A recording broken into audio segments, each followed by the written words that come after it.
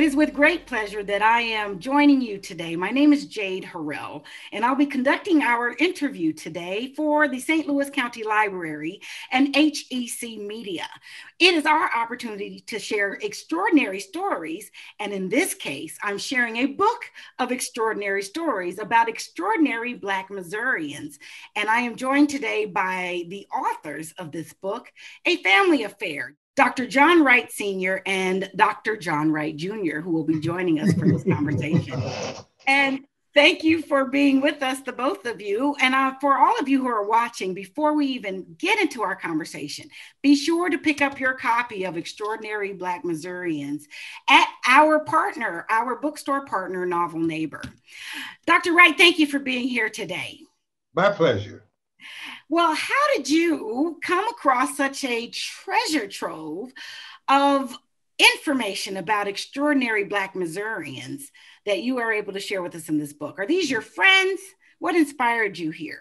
Well, I wish I had that many friends, and the only problem with some of them, they were deceased, and I couldn't share that with them.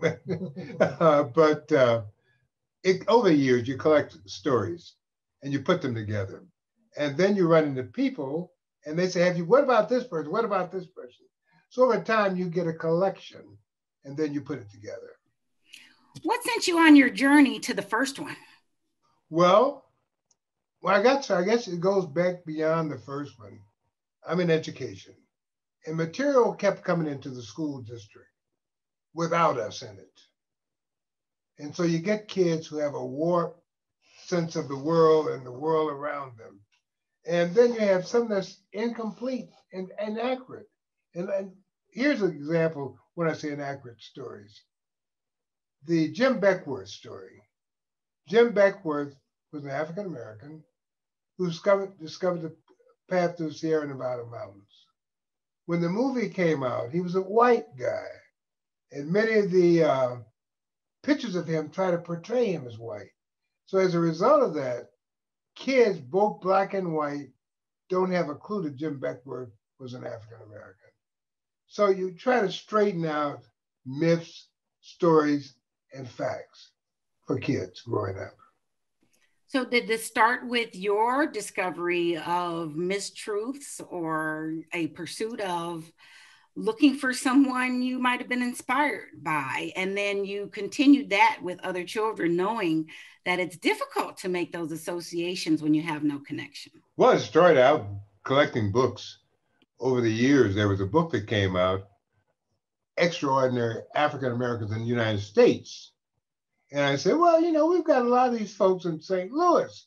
So I went to the publisher and said, why don't we do Extraordinary African Americans in St. Louis? Well, John, you need to do the state. So that's how we got to the state. But it started out with a desire to do African Americans in St. Louis only. And so that's how we got started with that.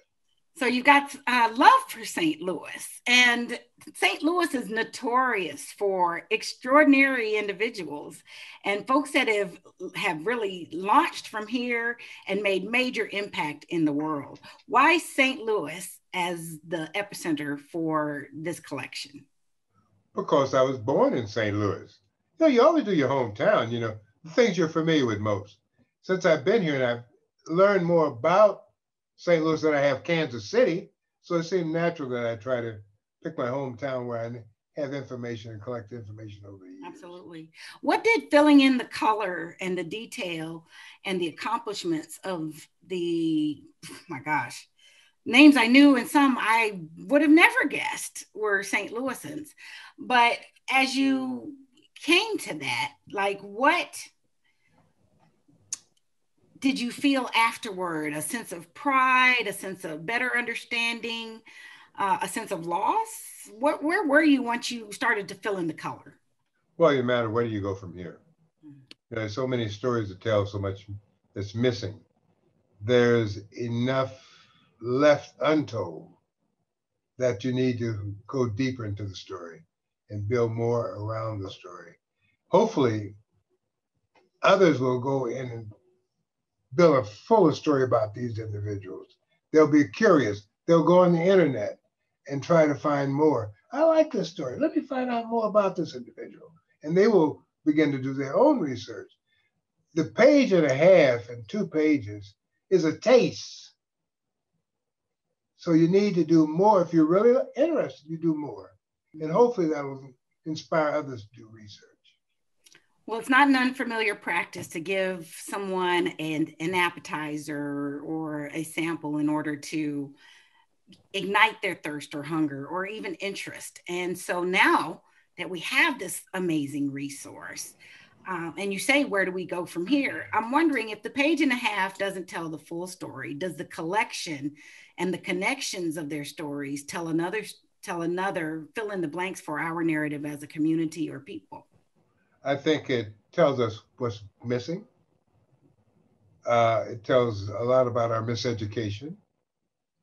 It tells us we need to do more as a community, as a people, as a teacher, as a librarian, to get more information to our people about a well-rounded education. Because too often we grow up with a warped sense of the world and we need to round it out. Absolutely. And not only with African Americans, but there's so many others who've been excluded from the mosaic. Absolutely. And it's not a complete story if all the lines are not told. Question then, you have a son that bears your name. I do. And your son I have a grandson also. Is he John as well? Is this the He is, yes. I'm picking up on a trend here. Like these legacy, generational things are important to you. Can you share, and I can maybe touch a little bit on that, but for me, a book like yours restores the severed connection that I may have had from who and what I am. For your son and grandson and the other Johns thereafter, if you're anything like George Foreman, what did you want to carry forward, to pass along to them by doing this work? And did doing it together make a difference? I think the biggest thing is sharing a story, but getting them interested in history. We're working now on our genealogical records. And so my grandson, he was pleased when he had a picture of his, I guess you'd say, my middle name, who I'm named after. When you go to class and people begin to talk about your history, when you can begin to talk about your grandfather, your great-grandfather, your great-great, and have pictures of those individuals and how you got your middle name and the individual who you're named after with the middle. And so those stories go on and on and on. And one branch of my mother's family, we can trace all the way back to Africa. Wow. Now that in and of itself, so from Missouri to Africa, the significance of that it's hard to explain to people who may not have lived the same experience. You sound like you found gold or a precious rare gem when you say, hey, we found our way all the way back to Africa. Tell me about the importance of that and what it means for you today. I think we didn't just arrive here. It was a long journey. What did it take to get here? You begin to know from northern Ghana where this branch came from, all the way to the cave castles at the coast of the ocean where Ghana, Accra, where the cave castles are, slave castles are, and going to Louisiana and going on to Mississippi and other ways. So you begin to trace that. You begin to trace the conditions they lived under. Found one of the branch was a registered voter after Reconstruction. Names in the book. And so those things, you begin to build a story in a web that spreads out. And it's good. It's good. It feels like a safety net of sorts to me when you say build a web, because I feel like I could fall back into it and have foundation again. What makes somebody extraordinary enough to get in the book? But tell me what's something that surprised you. Well, I tell you, I sat in the living room with a number of these people. So when you begin to talk about, like Margaret Bush Wilson, I sat in the living room with her, and she gave me the names of other people. And Frankie Freeman, I sat in her living room and received information. Herman Dreer was my advisor in college. And so he was with the fraternity. He did the fraternity. So I have a number of people who have left an indelible mark on me that it's there. And so it's having the connection of those I actually knew. Those are the ones you treasure, not only the ones you read about, but the ones you treasure. Others, you dream about them, like Jim Beckwourth, he was Indian, going through the mountains and became an Indian chief, and York, who went with Lewis and Clark, saved Clark's life a number of times. Because of him, he made peace with the Native Americans, so they were able to finish the expedition. So those are things you really think about, and individuals who leave a mark with you. And I tell kids, and we both of us, if these people could do it, in spite of the odds, you can do it too. You can do it. Absolutely. And by providing this account and the pointing us to the various stars that come from our sky and ancestry right here in our homeland, then you most certainly are pointing them the way to achieving whatever they may possibly dream and help them even dream more grandly. Right. Yeah, yeah. Well, I would love to hear from Mr. Junior Wright, Dr. Junior Wright. Here he is in the flesh. And then please also send our regards, hello, and greetings to the missus, because you gentlemen did not get through these stories by yourself. That's right. We didn't get here on our own. Before you go, Dr. Wright, could you tell me a little bit more about Miss Sylvia's contribution? And should I be also addressing Miss Sylvia as Dr. Sylvia Wright? No, I tried to get her, but she decided she didn't want to do all that work. So she got another master. So she has two masters. She's got two Johns. That was probably a lot to do. But she had an opportunity to get a doctorate. Yeah, she saw the papers from my project. And she said, I don't want to do all that. I think if we had a conversation, she would not be intimidated. No, you wouldn't. She has a mind of her own. Oh, yeah. She'll give it all to you. Absolutely. Tell me a little bit more about her contribution, because we cannot have this book without Miss Sylvia Wright. Well, what I would do, I'm busy writing all the time. And so you write, then you want to make sure it makes sense and it flows. And she would always back me up, saying, look, you need to work on this a little more. It doesn't quite get what you wanted to say. So I want you to tweak it a little more. I expect you to do this. And so that was my backup and my support for all this. And so she was always there to make sure it flowed. It said what we wanted to say. And that was it. Yeah. Mission accomplished. Then I want to ask you then the significance of this being a family project, mm-hmm. and connecting us to our greater ancestral and homeland family. How does writing the book together make a difference as a family? Oh, I think you spend time together, yeah. And you get to know each other more. And I think that's important. Then to the rest of the family, when they see this collaboration, it helps them also.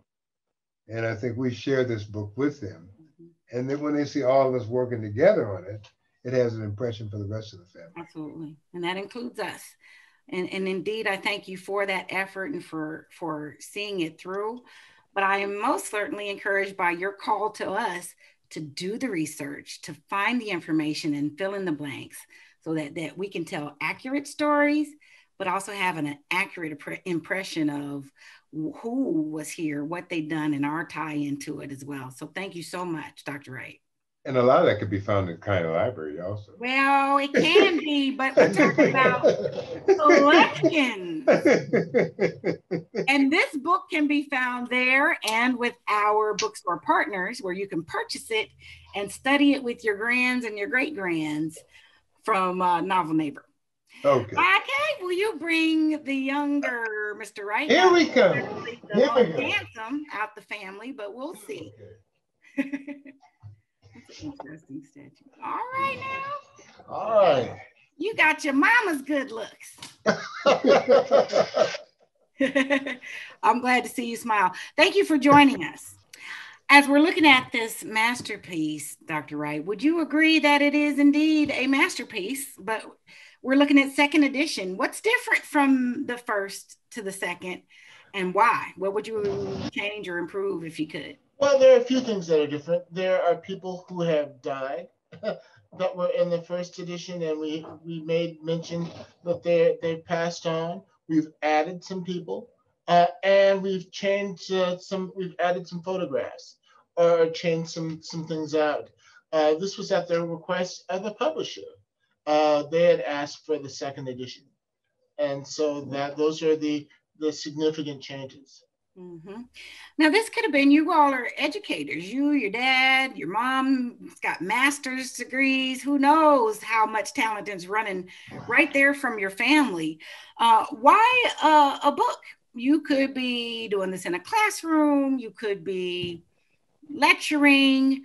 What in particular led you to this way of sharing this very... In a classroom, you are addressing the number of people who are in the class, but a book, you're addressing the world. So you have the opportunity to reach far more people when you write a book and publish than you would if you just were limited to the people in the space of a room. Sure. Well, then I need to go back to the mission that I heard from your father, but would like to hear from you. You want to reach more people. What do you want them to know, hear, do, and say? We want them to know that there are significant contributions that were made by Black people. That most of these people were ordinary people who, through sheer will and determination, became extraordinary by taking advantage of their gifts and going forward to create something out of nothing. They were determined to build a life for themselves and for their families and for others. You come from a family that teaches, inspires, leads. For you, do you feel that you had access to this information as a young person and as you were forming your ideas about the world? Oh yes. Tell me what it was like growing up we definitely had access to the information. Now, you know, the I think some of the trick is to have it, you know, being able to take advantage of it. You don't really realize, I think, when you're very young, just how important and just how significant this is. But with age comes wisdom. And so the things that I kind of took for granted, I really, really appreciate now. Mm-hmm. I feel like the folks in the book are also sending a message. There's a wisdom that's coming from the yeses that they said in their lives. For you all to make the book, what does it take to make the cut? Because you could have probably filled up several volumes. How did you come to qualify those that made the pages? I think there's some stories that stick out as being unique and formative. There's certain people that are in there that you may not know a whole lot about, but you know, they made a significant contribution. Like when my father was talking about Jim Beckwourth, and there are others like let's say Francis McIntosh, who people would not know very much about him, but it really shaped the way St. Louis was looked at and how it was seen. His murder. You know, you talk about a Queen and Slim, you know, which is a fictional kind of portrayal of two people who are out on a date. and they wind up killing a police officer and on the run and being hunted. Well, Francis McIntosh is a real person who is going on a real date. And all of a sudden, he is picked up by police for minding his own business. He's walking down the street, he's minding his own business. Two police officers ask him to get involved in an arrest, and he refuses. He doesn't know that they're police officers. All he knows is that he is a person of color, and they're white men that are, it's their business. Because back then, the officers didn't wear uniforms; they only had badges, and whether he saw that or not, he chose not to get involved. And then they grab him and say, "We're going to put you in jail for 5 years for obstructing justice." Now, this is a man who's just walking down, he's minding his own business. All he wants to do is just go on a date. And he finds that he's going to be given 5 years in prison for minding his own business. And he panics. He stabs one officer, kills another. He's caught, taken to jail. A mob takes him from the jail, takes him on Chestnut Street, and literally burns him alive. And the details of the lynching in and of itself are horrific. But this is a course of a day. And St. Louis was tarnished badly by this and by this behavior. And they tried very hard to say that, this is not us, when clearly this was very much us. This was very much the people of the city, and so they worked a little harder on reforming, on justice and reform. Mm-hmm. And so extraordinary isn't always the love stories. No, it is not. The achievements. It is not. Glad I was going to ask you to pull out one that wasn't expected. This is an extraordinary story for many reasons. Some may say, well, and I was just thinking back to another interview, he was a traitor, he was a criminal. And I'm like, so were some of our administrators, but that's but as I'm thinking about this, and when I asked you the questions about wisdom and what this man had, nothing but living going on. And then not only life taken away for 5 years, but then beyond that. So not that walking down the street was extraordinary, but his life stood for something extraordinary. Yes, it did. What do you hope we can extract from this book along those lines of, this is something you need to understand. You represent something extraordinary. What is that you want us to draw from the collection? That we are really standing on the shoulder of giants. That we may not get everything that we pay for, but we will pay for everything that we get. That there are opportunities if we choose to explore them. We really have a number of people who, in spite of everything, had found a way to make a way out of no way. And we have fewer obstacles now than they did then. And so we have, what is our excuse? What do we have to say is the reason why we can't do something? It would have been very hard for me and my brothers not to have gone to college after what my parents had put out there for us. So there's no excuses because the path has been laid. So when you say there's no reason, and then when I think about what you all have done with this book, I see the reason. Is because that missing information is the difference between I can or I can try, or I can't, the difference between can't and can try. By knowing I don't have to have an excuse. There's less, people have done more with less. And yes. All I need to do is follow their lead and example, and it's in me. And it's in me, not only for Missourians, Black Missourians, people of color, but for everyone. These stories are vital to weaving the fabric of our stories and our lives together. What if you could get a message to someone in here that is no longer with us, that you wrote about to share, and had an opportunity to have them here on this call, what might you say?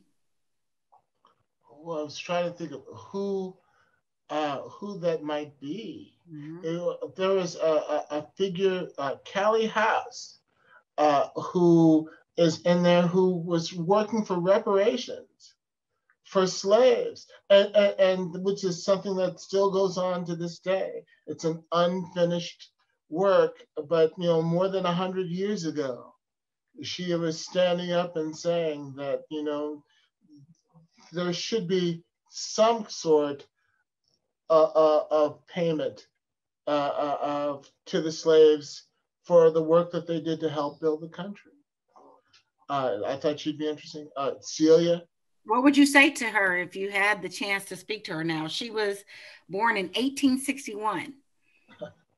Well, I would say that the fight continues, and thank you for initiating the fight. Thank you. If I were to have you send an invitation to our viewers to get this book, what might you say and welcome them into this beautiful journey of stories and people and extraordinary circumstances? In addition, like, I don't know how I probably wouldn't be here facing some of the challenges that folks have overcome in this book. So what's your call out, your invitation? Well, I think when you say that you wouldn't be here, everybody rises to the occasion. I think that if they had their choice, they wouldn't have gone through it, but it is what it is. So they dealt with it as you will deal with it, and as you would have dealt with it. I think that the strength of our ancestors is very much with us today. Well, if that's the case, we can endure anything. And we can create the structures and foundation where we don't have to, huh? I thank you, your father, your mom, and your family for pitching in on this effort, because not only did it maybe strengthen you and your family, it did with us, and most certainly appreciate it. And I would love to have a signed copy while I got you on camera. Holding you to that charge, but I will be passing out every other copy I can find, because it is a very viable resource, not just education, but inspiration. Thank you so very much. You are so very welcome, and thank you for having us. It's our pleasure.